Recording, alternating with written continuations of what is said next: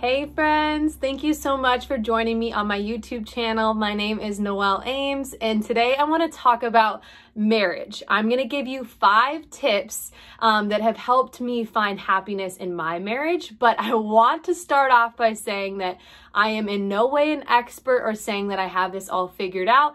These are simply things that have worked for me and might work for you.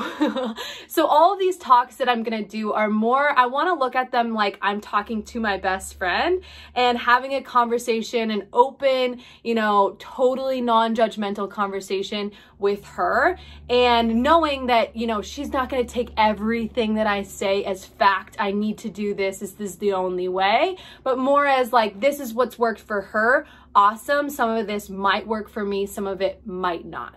That's where I'm coming from.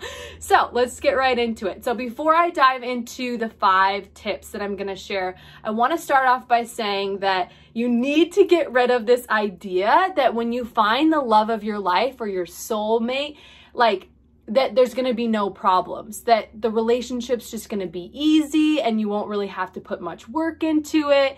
And it's just going to be all good all of the time. That is just not the case. I'm going to start off by saying that I have found the love of my life.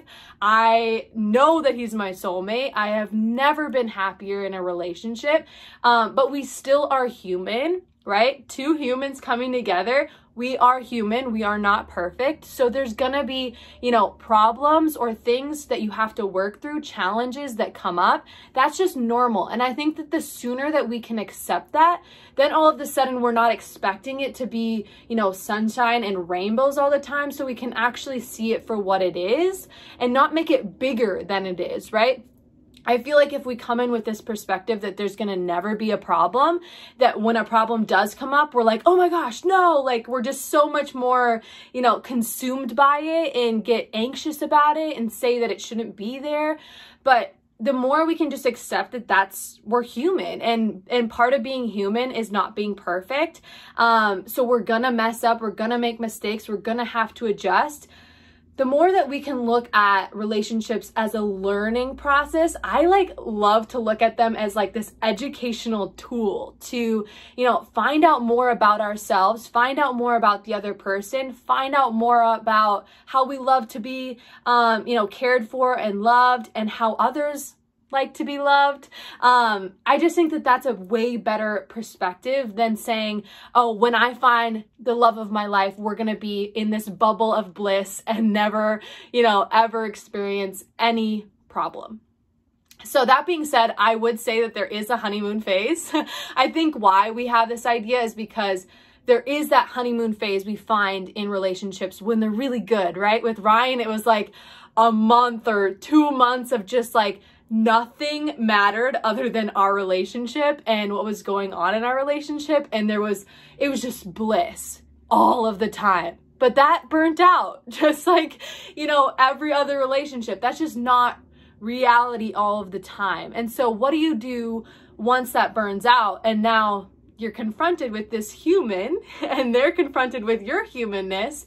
And it's oh, do we just dip out and run because, that high is not there anymore? No, right? If they're the love of your life, you show up for the relationship and you do the work.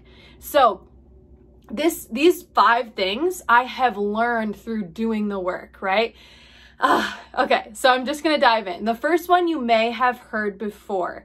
The first one is find out their love language. So the other human that you're in love with, congrats. It is so amazing to find the love of your life. I have a podcast on settling. I have a podcast on our love story. Go listen to those. Please do not settle. I just have to put that in there because if I would have settled, I wouldn't have found Ryan, and I didn't even know I was settling until I found Ryan. So just go listen to those because it's really important to not settle. You deserve to find the love of your life, and so does the other person, right? If you're settling, that other person is settling too. They may not know it, but they deserve the love of their life too. And if you're settling or if you don't feel content in your relationship, then you're not serving them either. So Side note, closed. Okay, learn their love language. So this person that you're in love with has been raised by a separate family than you and has gone through separate circumstances and all of these different things that have brought them to you today.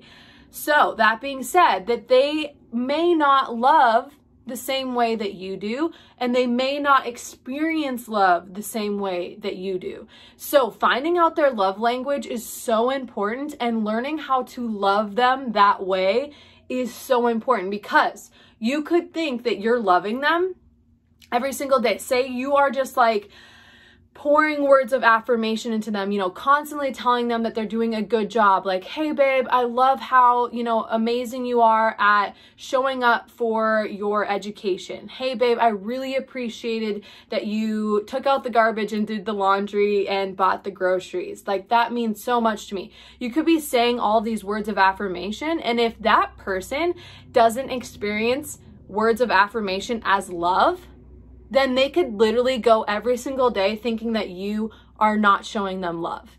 And so it's not that you don't love them.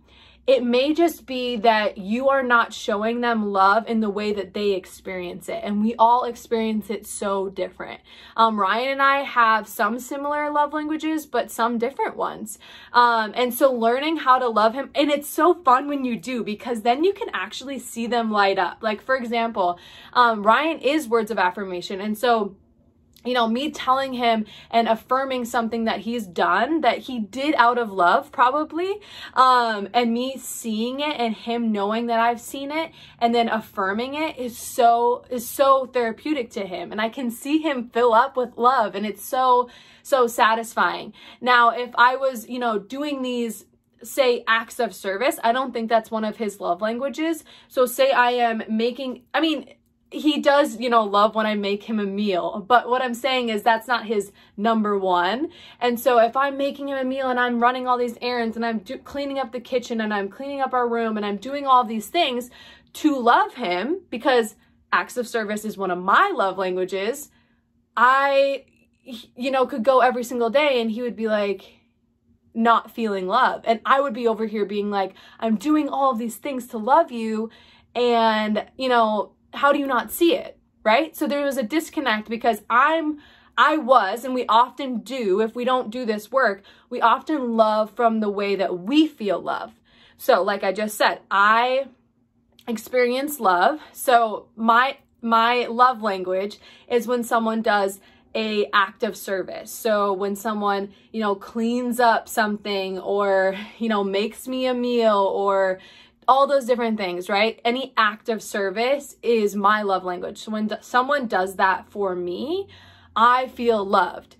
So most of us will, you know, love other people through that. So we'll say, okay, well then everyone experiences love when I do an act of service. When I make them a meal, they're going to experience love because I do, right? So it's normal for us to do that. But if that's not the love of your life's love language, lots of love here, then you'll be missing the love, right? You won't feel that connection. They won't feel loved, even though you're doing everything that you can. So the earlier on that you can learn their love language, the better, because then we all want to love them, right? We all want to make them feel loved. They do want to do the same for us. So the sooner that you can realize that you guys aren't the same and that you may not love the same, the better, because then you can start loving them the way they feel and experience love. And that's just like, you can look up, I think, the test online, 5 love languages, or you can just try them out. If you look them up and try them out, like I literally see Ryan light up when I say words of affirmation. He's also physical touch. I can tell that he is more full of love when I am giving him a back rub or scratching his head, or, you know, just close to him. And we share that one, which is amazing. So, that being said, just find that out. The 5 love language book is also super helpful, but you don't have to buy that. They have a test online that, you can have your partner answer all the questions. You can answer all the questions, and all of a sudden you guys know how to love each other. So that's a lighthearted one. They're going to get a little deeper as we go. But number 2 is carve out time So schedule in time for each other that is one-on-one without phones. And you guys, all the words in that are super important. So scheduling the time. You're going to think, especially if you guys live together, and you may have the same schedule, so you're spending a lot of time in the same area, you may think, well, we're always together. You know, like someone could, like another love language of mine is quality time. So, you know, we could be in the same room all day. We could be in the same house all day. And if we haven't taken time to actually have quality time, you know, without our phones, face to face, looking each other in the eyes, asking questions, doing an activity together, whatever it is, if we haven't had that, I feel depleted and I feel like I haven't been in the relationship that day. So scheduling in this time is so important because, like I said, if you're spending all day together in the same house, you may never schedule in that time because you think, oh, it will just organically happen. It's not going to happen. That's just not how we work. So schedule in, and it can be 30 minutes, an hour a day. Ours lately has been taking Stony on a walk, which is our dog. I love her. Her name's Stony Malone, after Post Malone's album. I think that's in our love story on the podcast, so go look into that. But anyways, we take her on a walk, we leave our phones at home, and that is our quality time, one-on-one, just me and him talking to each other, you know, digesting our day, digesting our week, whatever it is. It's therapeutic. And if we, you know, in the winter months, maybe we won't be able to go on a walk. So I am already thinking about what we're going to do then. And it can be as simple as like playing a board game or even watching a TV show together. Sometimes I don't like that because you are kind of like zoned out and not paying attention to the other person, but it can be going out to eat and not bringing your phones. We could sit by the fire and play cards. As long as your full attention is on the other person, your phone is not near, you don't have other distractions going on. I think an hour, half hour a day is going to really, really help your relationship.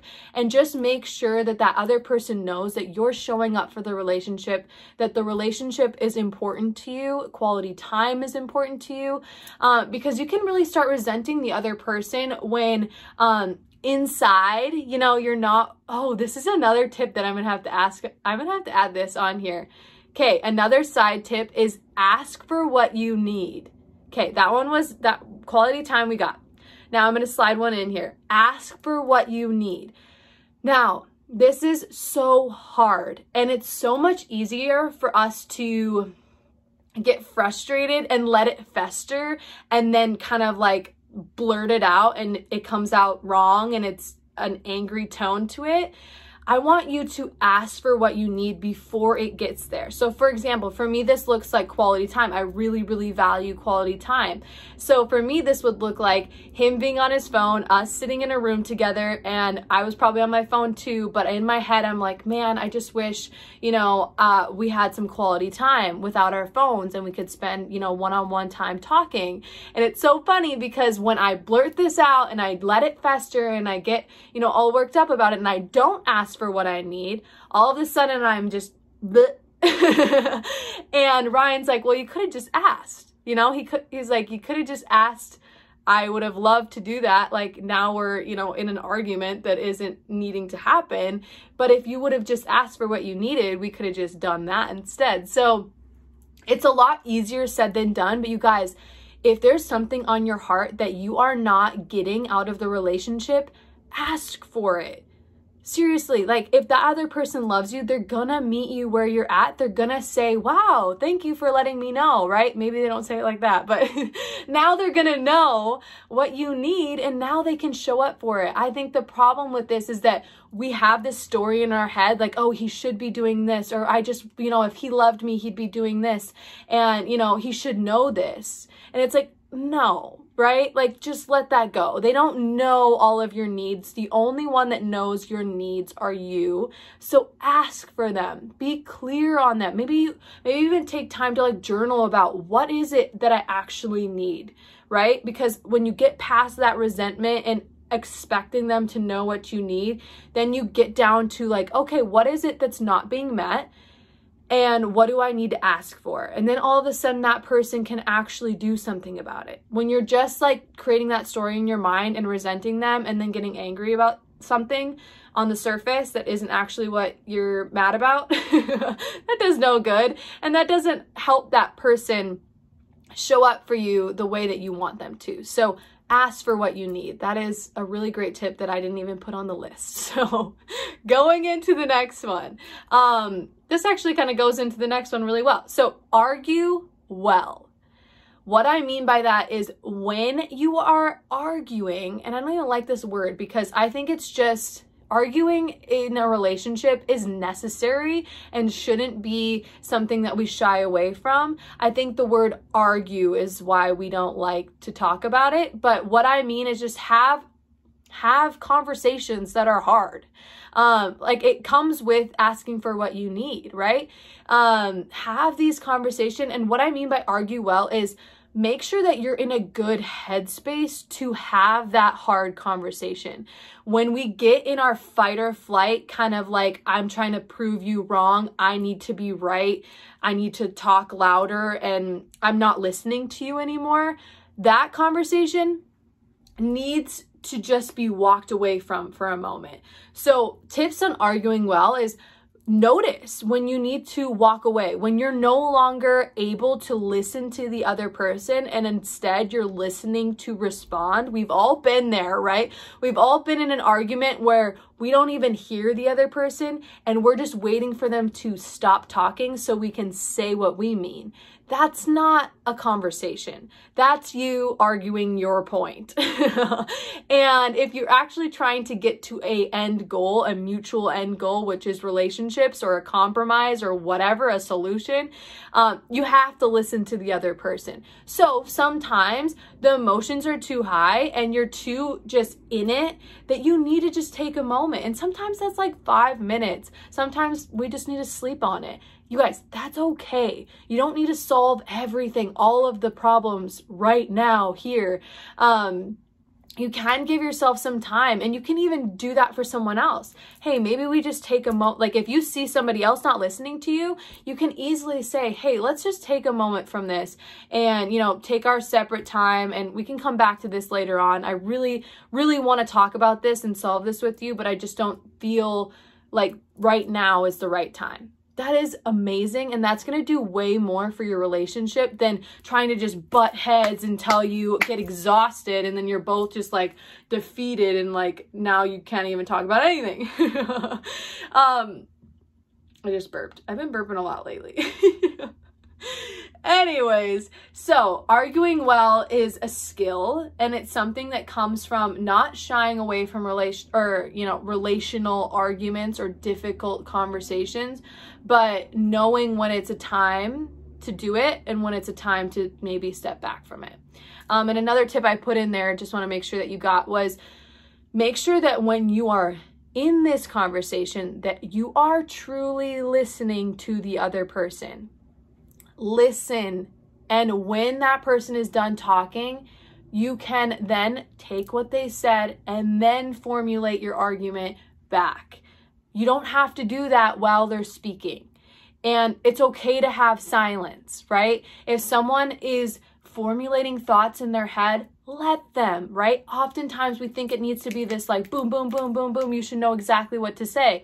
No, sometimes you need to process what just happened, what they just said, and then figure out, okay, this is what I thought. Now I'm getting this information from them, and I'm going to put that together and give you something back, right? It doesn't have to be this like speedy process.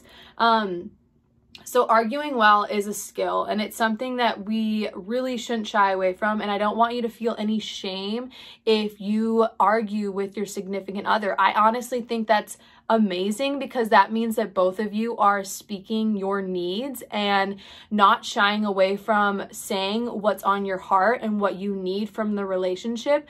The only time that it gets negative is when it's, one person focus. It's not us focus. That's another tip I would give to argue well, is always knowing that when you're arguing about something, it's you guys versus the problem, not you two versus each other. You know what I mean? So it's not like you guys are arguing. Like in any other relationship, yeah, it probably is the person versus the person. But when it comes to a romantic relationship, marriage, you guys should look at all of these problems, set the problem outside of you, and yes, it may feel like you're kind of against each other because you have different opinions on the whatever the problem is. But know always in your heart and argue from a place of connectedness, from we're going after this problem together. We want to both find a solution to this problem that feels good to both of us, rather than being like, it's me versus you and only one of us is going to come out of this argument feeling good. That's not a healthy relationship in my opinion, because then one person is feeling, again, resentful and like their needs aren't getting met, right? If you truly love the other person, you want them to have their needs met as well as yours. And sometimes that takes some compromising. Sometimes you can find a solution that feels good to both of you. So just looking at it from just taking a step back from the problem and making it something outside of you rather than you versus each other will really, really help, I think, in arguing well. Another tip that I'm going to try to do with our kids is not argue in front of other people. It's going to be hard because sometimes it will be about them.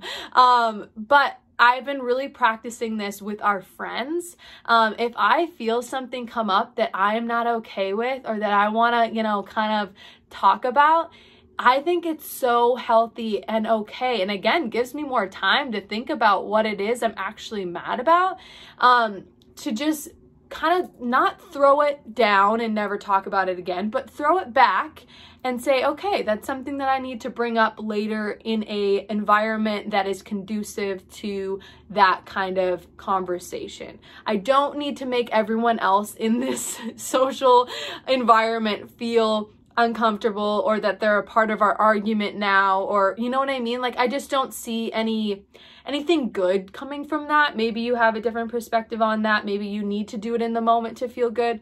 Do that if that's what feels good to you. But for me, it feels so much better to keep our problems to ourselves and kind of, I don't know, it's kind of like sacred in that way, right? Because it's your union between the two of you, I think it's important to be able to, it's hard, it takes a lot of practice, but to not argue in front of other people is what I'm saying. That's another thing to argue well, is to keep it between the two of you. And like I said, I'm practicing this with our friends, which is really easy. To be honest, it's gotten a lot easier, but with kids, I think it's going to be a little harder. So I'll stay tuned on that. But I do think it is healthy when you can to kind of, honor that there's a problem there and really accept that, and don't, again, throw it away or throw it in the garbage and not ever look at it, but to give yourself the space to be in that social circle, let that go for the time being and come back to it later when it's a good time to address it. Okay, that was a long one. Argue well. Another tip I have is maintain your individual lives. I don't know why, but we think that when we get in a relationship that we have to do everything together and that, our lives are just always one, and that our individuality that we once had before this relationship, which was majority of our life if you're young, is all of a sudden gone and doesn't need our attention and is no longer necessary. I would argue the opposite. I would say that it needs more attention and it's more necessary now that you're in a relationship, because before it was the only way you operated, right? You were always doing what you wanted and hanging out with your friend group and doing the hobbies that you loved. Now that you're in a relationship, you have to be more proactive about creating time in your schedule to be an individual, to do things just for you. And yes, you can do them as a couple. Like, you can do things that, for example, Ryan's super into golf. And so sometimes I go along and golf with him. Sometimes I just go watch him do his thing. but he still has that individual hobby that I don't necessarily share, that he pours a lot of time and energy into. And I think that's so healthy. I have yoga, right? I love yoga. I'm obsessed with yoga. I could do yoga all day, every day. Ryan, again, he'll come to some yoga classes with me. He'll come watch me teach a yoga class, but it's not his hobby. It's still individual to me. And so sometimes, most of the time, I'm going by myself. Most of the time, he's going to golf by himself. Also, having your own friends, having your own friend groups. Yes, you can hang out together. You can bring your friends together. You can have friends together. But I think it's so important to continue to foster those individual relationships that you uniquely have with other people, other hobbies, other whatever it is, the things that you did before you were ever in a relationship. Those things are important to you, right? There's a reason that you did them. And so just because you're in a relationship does not mean that you have to just give up your individuality. I think it's really healthy and really important. Again, I think it's going to lead to resentment if you feel like you have to do everything with that other person and that you can't be an individual in that relationship. That's not healthy, and that's going to end up becoming unhealthy. If it's not right now, it's just because you haven't had enough time with him yet to need your own release, your own place of being just you by yourself, not you as a married person, if you know what I mean. Okay, another tip, let go of control. This is another idea that I don't think a lot of people talk about. We think that it's easier for us to think about this with friends. So let's start there. So if you have a best friend, you can see their lives from the outside or from a different perspective, and you may have some advice or opinions on the way that they live their life. But if you're in a healthy friendship, you don't try to change them. You don't try to make them into who you want them to be, right? You don't try to make, and oftentimes when we're trying to change someone, we're trying to make them more like us. Like, just think about it. If you just thought about it, you're like, oh wait, yeah, I do that. So with a friend, it's easier to be like, okay, I can't control you. You are who you are. I have to accept you for who you are. And me trying to change you is just a waste of energy, and it's probably going to hurt our relationship because no one wants to be changed. Everyone just wants to be accepted as who they are. And so you can accept a friend and be like, you know what, that's just who you are. Instead, you need to take it a step further back, right? If you actually really want to change that person and there's things about that person that you are so not down with and you just can't get over, you don't have to be friends with that person, right? So that's a lot easier for us to do in a friendship. Now I'm going to bring this to a marriage or a romantic relationship. You cannot change them. If you try to change them and you spend your entire relationship trying to change them, they're going to get sick of it and they're probably going to leave you because, again, no one wants to be changed, right? It is only up to the individual person to change themselves. So, tip for the single ladies or the ones in relationships that are dating. The one tip that I could give you that would change your life and save a lot of turmoil is find someone that you don't want to change. Now, there's a caveat to that. I'm not saying they're going to be perfect. I'm not going to say that there isn't going to be things about them. Again, they're human. So there's going to be things about them that you're not like stoked about, that you're like, that's kind of different. Or I don't really like that. But there's going to be things you're willing to compromise on, willing to be okay with because you want to love that person. And there's going to be things that you're so not down with compromising on, okay? There's going to be things like maybe he drinks way too much, or, you know, those things that are just kind of like a non-negotiable for you. You're like, I just can't get down with that. Find out what those are, because the sooner you can find out what your non-negotiables are, the easier it will be for you to filter out the people you know, your future husband, the easier it will be for you to see that he has those attributes, and you'll have to let him go because those things aren't things you're willing to compromise on. And you know, because you watched this video, that you can't change him, that you can't change that or try to have this false belief that sometime down the road, if he loves you enough, he won't do that anymore. That's just who he is. Maybe sometime down the road, he won't do that anymore, but it's not a guarantee. It's not something to bet your money on, because if he's doing it now, that means it's part of who he is. And it's better to just accept that as part of who he is than to try to change him, because it's going to make you exhausted. It's going to make him exhausted, and it's just not healthy. So accept the human being in front of you exactly as you are. Say, okay, is this human being exactly as they are, without any alterations, someone that I can love as they are without changing a thing?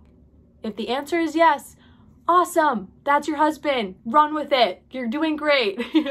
If you're like, you know, this kind of bothers me, but that's, something I can totally be okay with and just allow that to be part of who he is, and I can just let go of me wanting to change it, also awesome, run with that. If you find that you are in a relationship, even if you're freaking married, it's worth it. If you find that you're in a relationship and you have gotten out of the honeymoon phase and you've realized that this is a human being, and there's some parts of this human being that really, really bother you and they affect you every single day, and there's something that you really, really like, the things you want to change are awesome. That's awesome that you want to change that. I think that's really helpful, because that shows you what you need to look at. All the things we love, that's easy. We know we love them. That's fine. But the things that you want to change, that's good. Look at those. Get curious about those. Say, okay, this thing I want to change, is it something that I can accept? Awesome. If it is, fine. Go on to the next things that you want to change. If you find on your way of the things that you want to change in this person, something that's just something you cannot let go, that you cannot accept, that you cannot, get down with for the rest of your life or get past, that is an indication that you're not in the right relationship, that you need to love and let go. I know it's hard, but I am very confident that there is someone out there that is going to have all of the things that you love in this specific person, but they will not have that one thing that you cannot compromise on. Trust yourself, and also love yourself enough to find that person, to not settle, right? I think when we stay in that relationship and try to change that person, we are settling. We're settling for something less than we deserve. Not saying that that person isn't worthy of love. Not saying that at all. That person is worthy of someone else's love, not your love. So the sooner that you can realize that you are not here to change anyone, it feels so good, you guys. It feels so good, because then you're honestly giving up the responsibility of taking care of that person and their needs. Like, I always think about, like, whenever I'm in this mind space of like, oh, I want to say something to change someone, I'm like, okay, what would they do if you weren't here? They would figure it out themselves, right? They would figure it out, right? Life would help them figure it out. You're not their mom. Like, take a step back, right? And then all of a sudden I'm like, oh, I don't have to carry the weight of that anymore, right? It's really heavy to try to fix someone. It's really, really heavy, and it doesn't feel good to you, and it doesn't feel good to them, even if you think it does. So that was a lot, but I think it's a really good tip. Now, that being said, as being kind of a control freak myself, I'm kind of like just a mother. Like, I'm just a motherly person. I would say that that's my personality. instead of putting all of that energy and trying to change my friends and trying to change my husband and trying to change everyone except for me, because I think we do that so that we don't have to change ourselves, right? It's a lot easier to tell someone else what they need to do than doing it ourselves. So instead of putting all my energy there, I let go of that. It felt euphoric. Like, it felt so good to let go of that. And it's still a practice. Again, my innate, like, my first reaction is to try to control. So every time I let go of it, I'm like, oh, that feels good.